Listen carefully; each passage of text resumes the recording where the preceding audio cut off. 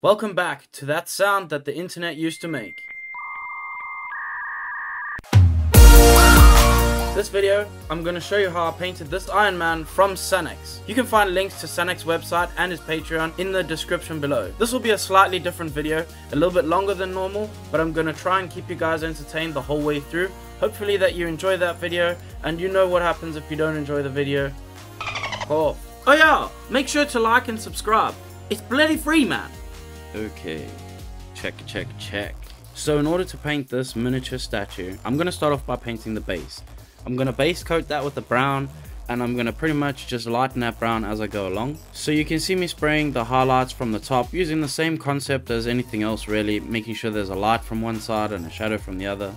This is a dry brushing technique. This helps grab a lot of the edges and puts on color just into the highest points of the statue. I'm then going to wash that piece. All the crevices and creases get filled with the wash.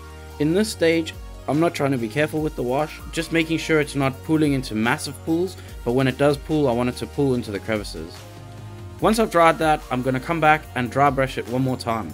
With something like a rocky base, you want to have as many layers as possible, as that's just going to add to the illusion. Obviously you don't want to keep it all consistently brown, so I've added a slight greenish yellowish tint to the next dry brush phase, and I'm going to then add progressively lighter versions of this right up until the tips of that rock. I'm then going to add another wash over the top of that, and this is going to be a reddish brownish kind of wash. This is going to add another layer of color to these rocks. Making sure I get that into all the creases and crevices. Then I come back with another dry brush, this time a lot more selectively, only on the highest points, and that is the rock done. Now I'm using a dark silver, and I'm just going to base coat the whole rim around the bottom of this model. Usually we base coat rims black on models, and it is kind of the thing that finishes off models. So if you're leaving your base unpainted, unless it's an artistic choice, usually it will take your model to the next level just by painting this base. I have to be careful with this, making sure that I don't go over the rock that I've just painted, but this is why I chose to do this just after, so I had more freedom with messing around with the washes and the dry brushing on the rock earlier. As for Ironman himself, I'm going to start off with a base coat of black. I have also gloss cleared that black as well, and then I'm going to spray paint silver over the top of that. This will give me a great metallic base to start off with.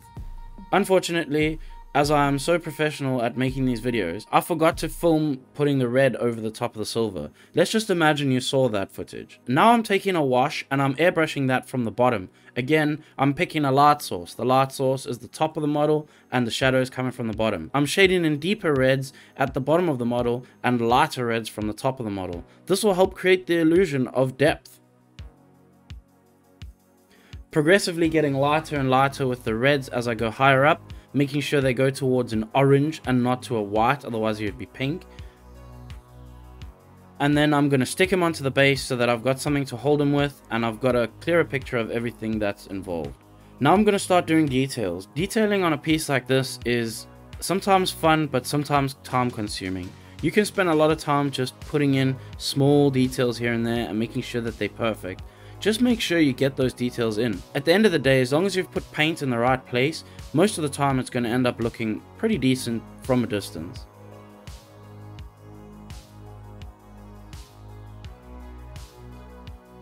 Usually when I'm painting things like this, I'll be watching something in the background. Most of the time I'm watching YouTube. I like to watch long YouTube videos, videos that are about painting, videos that are about printing. I like to watch videos about Fortnite too. But you need to find something when you're doing this kind of work that actually interests you, perhaps a ground affected video, to keep yourself engaged the whole way through. This can be quite a tedious part of the job, but sometimes it's quite enjoyable to just put something you enjoy watching on the TV or on your phone and put your earphones in and just sit back and slowly put details into a model.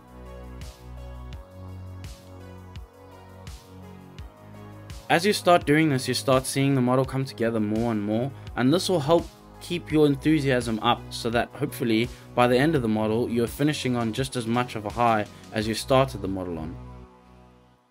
Here you can see that I actually chose the wrong silver, so I'm going back and I'm redoing all the silvers that I'd originally done In this case, I'm just really doing the highlights and allowing a bit of shadows to stay behind, but mostly trying to change the color of that silver.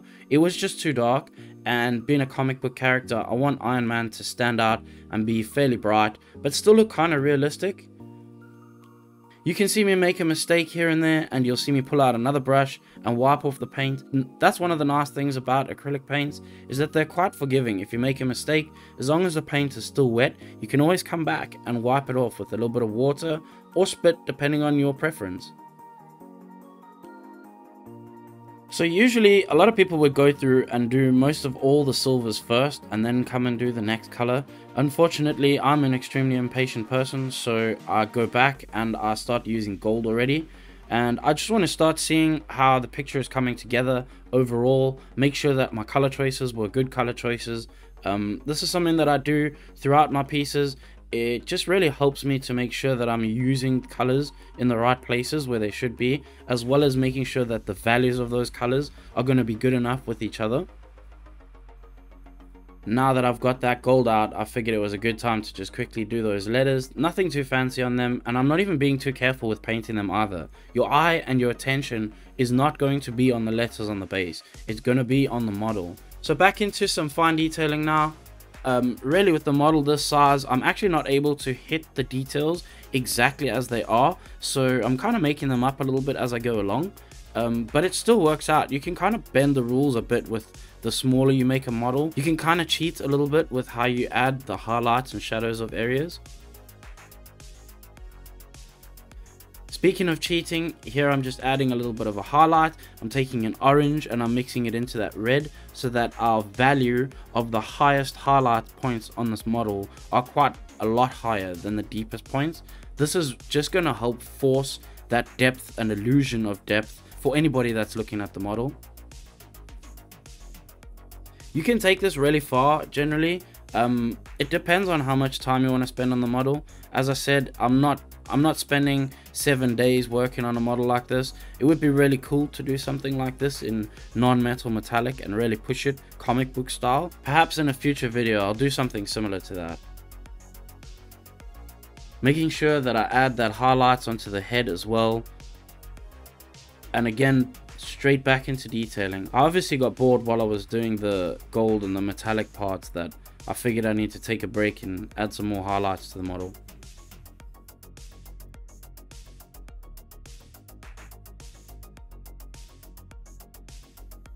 While I was painting this, I had the reference from Sanex up on the screen. Sanex is a modeler who creates comic and TV show style inspired statues. His fan art is the ones that I started out 3D printing and making Marvel and comic statues. He was really the first person that I actually found out you could even make statues of this kind of caliber. If you like this statue or you think you might like things that he makes, I would encourage you to check in the description. There is a link towards his website and towards his Patreon as well. Feel free to go and subscribe to him. This is not a sponsored content at all, but I do believe that he does deserve to have his work seen and people to see what he does. Here I'm adding a little bit of white into the lights that are all over his body and just constantly boosting the highlights as I go along. I made a bit of a boo-boo on the biceps, so I'm kind of filling that in a little bit just to make sure that you don't really notice that I made that boo-boo. And then I'm going to take a wash, and generally these aren't the best washes for doing this with, but they seem to do a pretty good job. And what I do is I carefully direct that wash into the grooves and only into the grooves. I'm not washing the entire model. I'm just making sure that that wash goes directly into the grooves in order to create more depth in the suit of armor. I'm adding big pools of it where I need deep dark spots, and I'm adding thin lines of it and wiping off whatever is left over of that. A little bit of edge highlights here and there goes a long way as well. Nothing too crazy, as he is made of metal. It's a good idea to have a bit of light bouncing off certain areas, and I will go in and add a couple of edge highlights here and there. I also take a bit of a darker silver and go back in and put a couple of scuffs onto his armor. I don't like it to look too crispy clean. I prefer to have a tiny amount of damage, but obviously I don't want to take it too far, as he's not a battle damage version, mainly just a little bit of dust and dirt and scratches, as there's no ways his suit would be perfectly pristine. This is a whole long bit, this bit.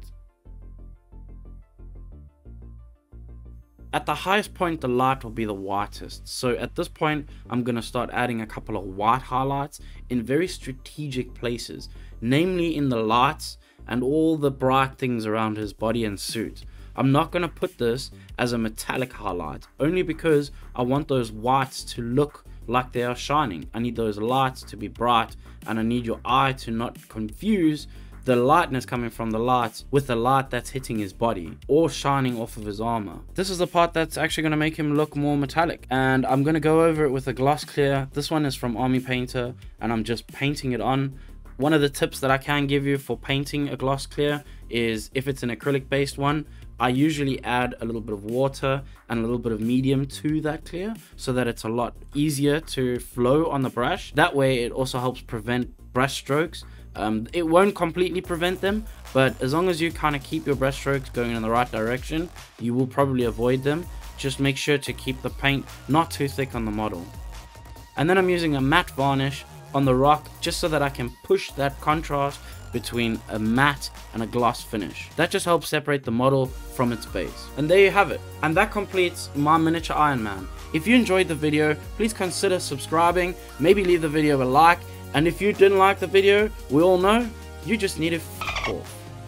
And oh my god, if I have to say the same sentence over and over again, I'm gonna lose my